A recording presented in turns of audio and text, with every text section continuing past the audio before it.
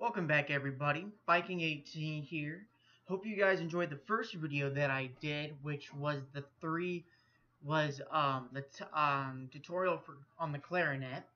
I'm bringing you guys back episode 2, and I'm going to talk more about each.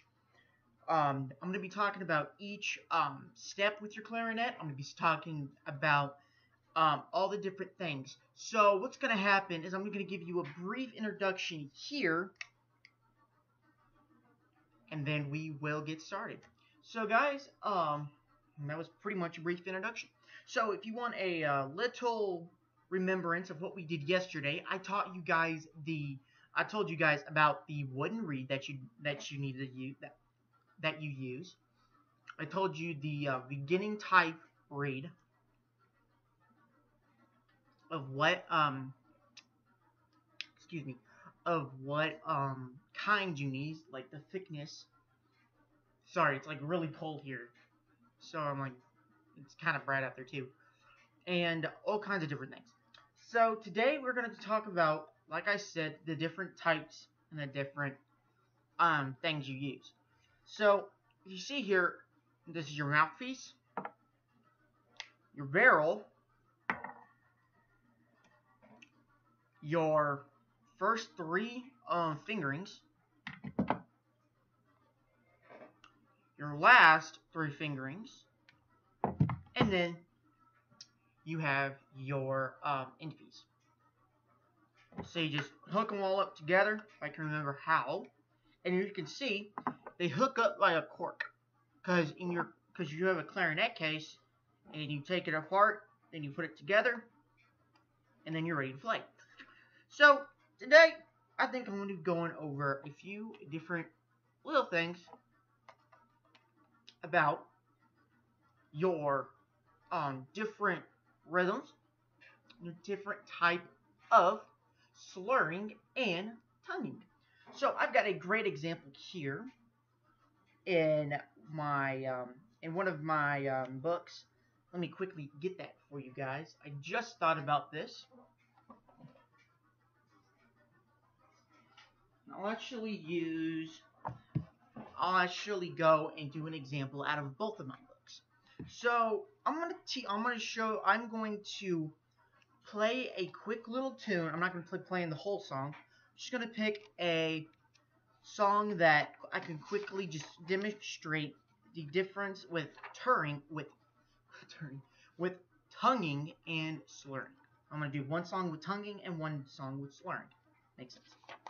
So for this one, I'm going to do this. So this is a very, and let me quickly tune my clarinet, which when you want to tune, you want to put your all your right hand down, which is all fingers on the holes, and then you're just going to want to blow a normal G. There you go. That tunes your clarinet. And if you're asking, wait, why would you want to put your right hand down? It's because it gives you more, it actually tunes your clarinet, because you can actually kind of tell.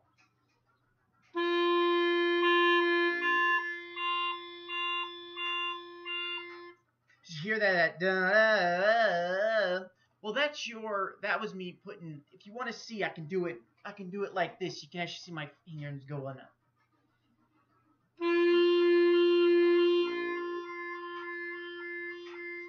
You hear how you can also see how every time I put my hands up, it went do, because you're tuning your clarinet. That's a good way. Also, if you want to you can do a very high C. So go.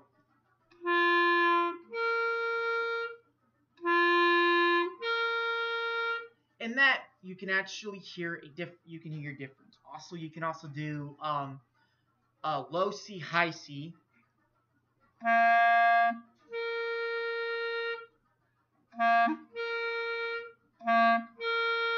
Like that, and then you can do all kinds of different ones.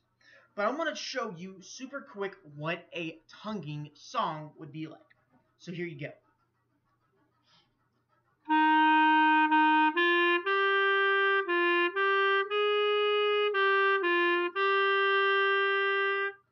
So if you hear that I was how you could hear it was kind of it wasn't choppy, but it was. That's because you take what our music teachers always tell us. You take you take your tip of the tongue to the tip of your tongue to the tip of the reed, which you're just going to be pressing your tongue very gently on your reed. So it's not a puff of air like you can tell. Actually, if I do just the barrel, you can actually hear it. Hear that's just the barrel, and it makes a very, very annoying squeaking sound, but you can actually hear that it's not just air. You actually have to use a little bit of your your tongue muscle. Lol. I know, down in the comments I'm gonna hear that's what she said. Yeah, I know. I didn't pick a really good instrument. Well, I picked a really good instrument, just not for that's what she says, yeah. But, also if you do, and then that's your tonguing. Now, when it comes to slurring, I'm going to give you an example just with a G, and then I'm going to do a song. Then I'm going to do a very quick demonstration. I'm sorry, I'm getting a little tongue twisted today. I've been up since 7:45, and I'm kind of tired. So, I'm going to use this one which I very much love. Unit or minuet. I can't remember how it's spelled, but you'll hear it. This is a constant. I'm gonna go. If you remember from our last video, a G is open and a C is all three in the back hold down. So I'm just gonna do that. Go.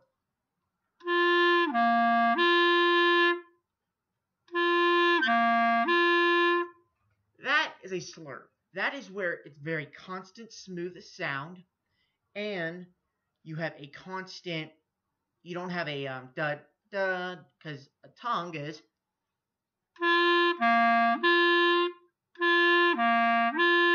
It's very smooth. It's not choppy, and it's just right out there.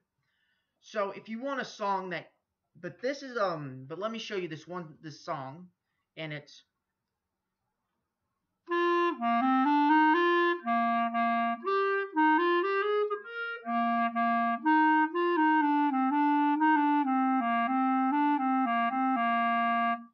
I played that last note wrong, but that is what a slur is, and it's da da da da da. You're not going.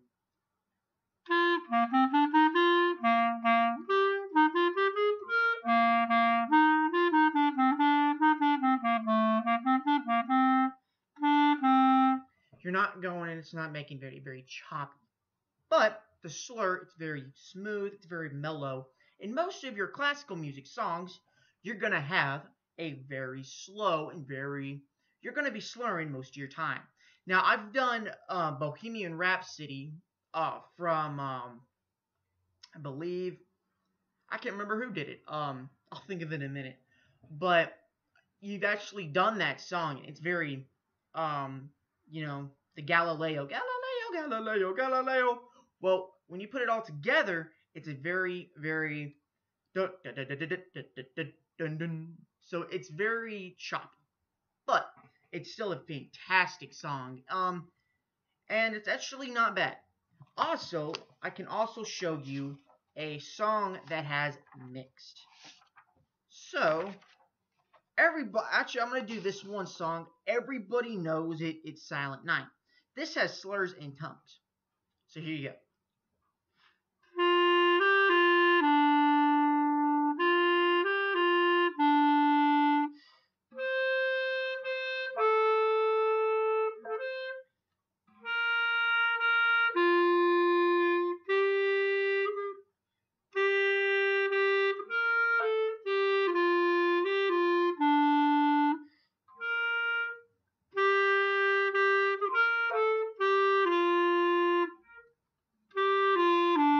See, now I know I haven't played Silent Night. If you know the song Silent Night, if you know that song, I never really listened to the song or played this song before, so that's why I kind of messed up a few times. But with the unit, I was actually going very slow because it's actually tongued and slurred. So it's going.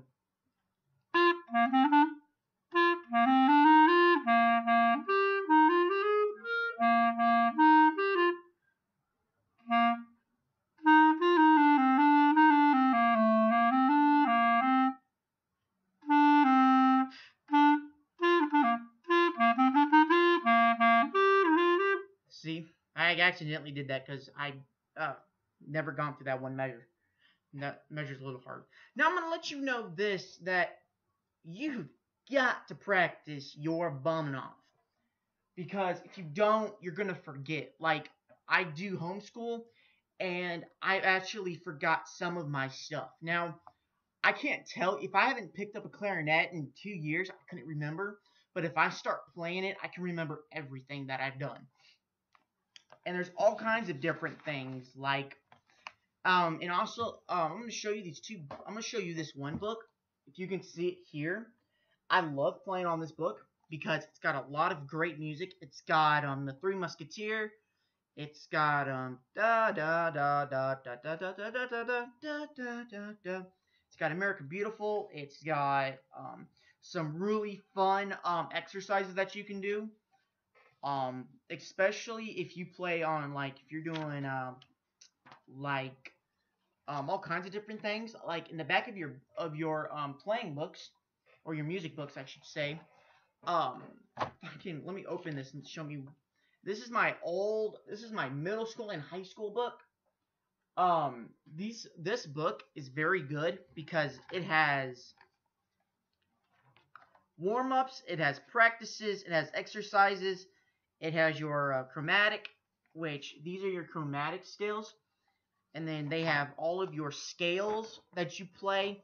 They've got a lot of great stuff, and I think this book was only I can't remember the amount for this book, but it's foundation. It's called Foundation for secure performance, warm-ups, and techniques for your band by Richard Williams and Jeff King. It's a very great book. I really do enjoy using it for my warm-ups.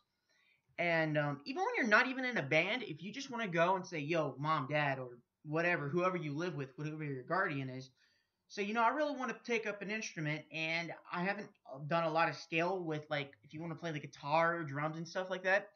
It might be a little girlish, but the clarinet is so much fun to play with, because with the clarinet, you can actually make up your own stuff. So if you're very familiar with a lot of different things, like the wedding song or all kinds of different rhythms, you can actually play them. And I like to just go and just play random stuff, like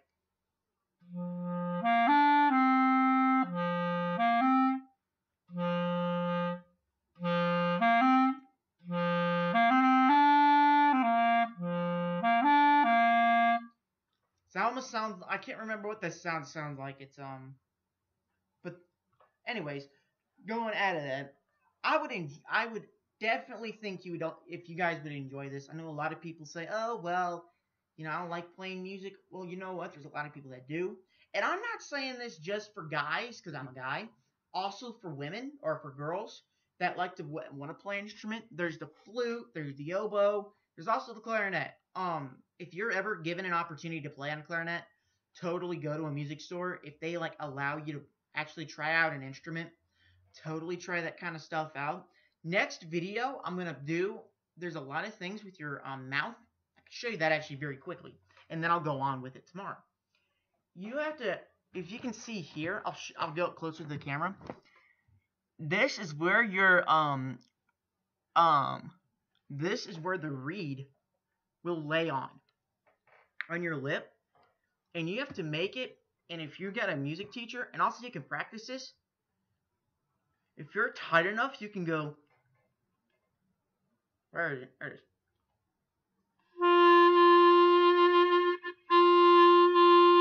And it'll shake your mouth, it'll shake your body. But if you got a very tight grip, it's going to be very hard to wiggle your clarinet.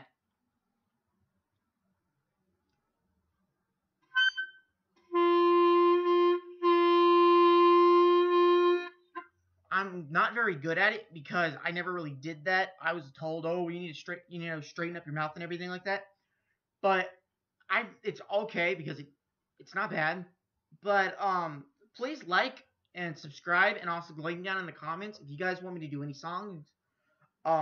Link them down in the description. Now there's some songs that I won't be able to get a hand of because I don't have the music books or I can't find the music, but I will definitely try for you guys. If you guys have any questions, please link them down in the description. I do have a Twitter. It's Joseph Nossel. I think it's like Joseph Video Game. I've got to go relook. And if you subscribe to my channel, you can find my Twitter. So guys, I've been Biking18. You have been YouTube. I hope you guys do enjoy, and I'll talk to you guys later.